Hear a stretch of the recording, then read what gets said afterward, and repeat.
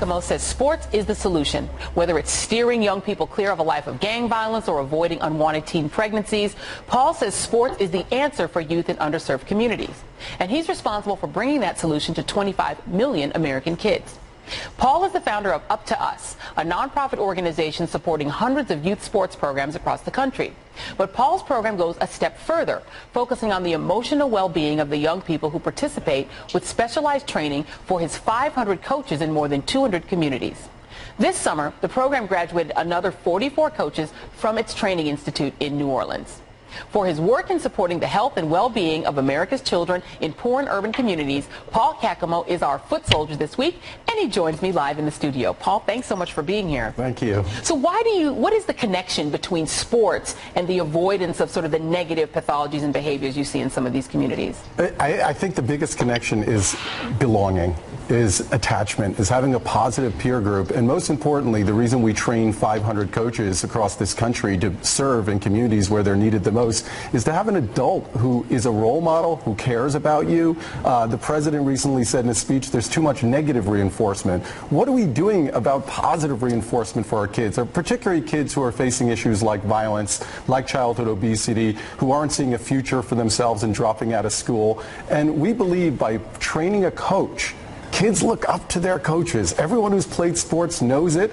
Why aren't we building a national workforce of coaches, which we at Up2Us call Coach Across America, who are out there and ready to inspire kids in communities from one end of this country to the next, and to show them that they do matter, that they should set up goals, that they can be successful. But how do you attract, I mean, there are so many other sort of temptations in some of these communities, and kids are sometimes pressured into negative behaviors. It's not necessarily always a choice. How do you attract them, say, listen, let's come and play soccer, let's come and play basketball? How do you make that more attractive than the negative things that are going on in their community? Joy, that is the greatest question, because I think it speaks to one of the assets of why I always say sports is the solution, America. And that's because when you look at kids in every community and you look at the types of things that they themselves choose to participate in, it's unfortunately where we have many broken schools and where we have a lot of other challenges facing, it's not necessarily the classroom.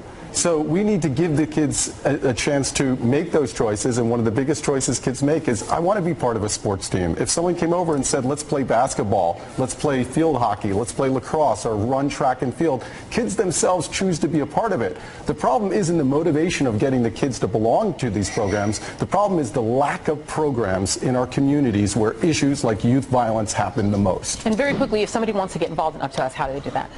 I'm asking everyone, please go to our website, Up2Us.org, www.up2us.org. And if you're an organization out there that's using sports to make a difference, join Up2Us. If you're a young person who wants to coach and make this a greater country and solve this issue of youth violence and childhood obesity, we want to hear from you. We want you coaching, and we want you inspiring young kids' lives. Brilliant. Thank you so much, Paul Caccamo, for being here. We really appreciate it. Thanks for having me.